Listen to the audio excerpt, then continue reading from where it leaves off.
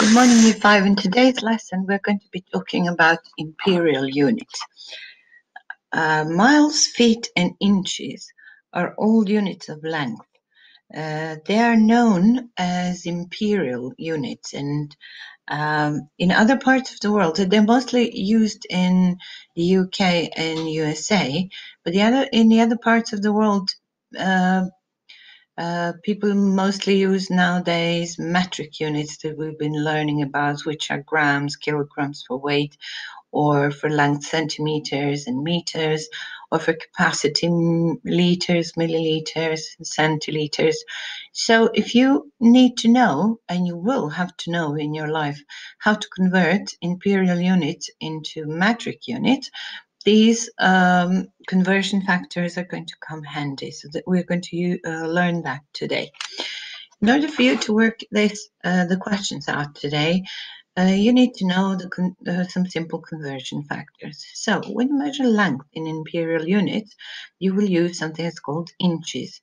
So inches are used when you are measuring something that is smaller, that hasn't got really, it's not really long, and then you approximately, we will say that 1 inch is around 2 centimeters long. So if you look at your ruler, you will see two sides of the ruler. You will see that the one measures length in inches and the other one measures length in centimeters, if you have that kind of a ruler. If you don't, you can always convert 1 inch into 2.5 centimeters.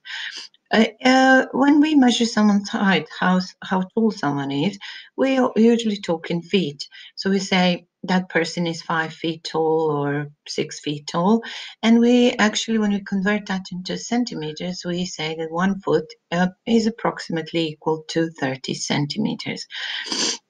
If you try a car and you go to Europe, for example, you will see that everything is measured in kilometers, as opposed to the UK measuring unit of mile.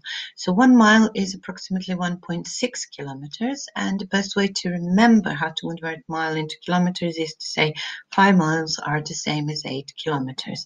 So in the same manner that I've explained here, use the conversion factors to work out these questions. For example, think about how many centimeters would there be in 2 inches. So if you want to work this out, you need to think about that 1 inch equals 2.5 centimeters. So if you add another 2.5 centimeters to that, this is how you work it out. When you add up decimal numbers, you just have to treat them as a normal sum that you would do. You just bear in mind where to put your decimal points. So for example, 5 plus 5 is 10. So I'm going to write 0 and carry 1 over here. And then I'm going to add 2 plus 2. And remember, then I carried 1. So I'm going to write 5 in here.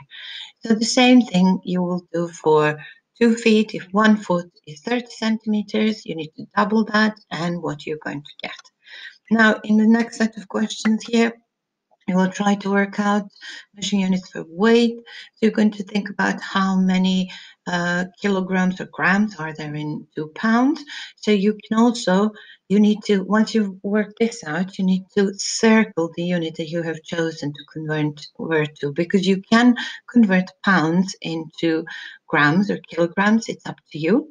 So you just have to tell us what you've decided to do. So circle the one. So give us the right amount and circle the one you have used.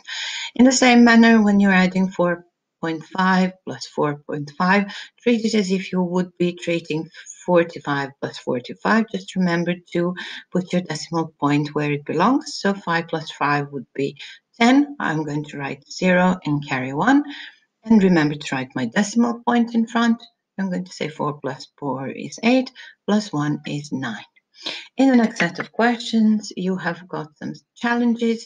So try to use the conversion chart to work these challenges out.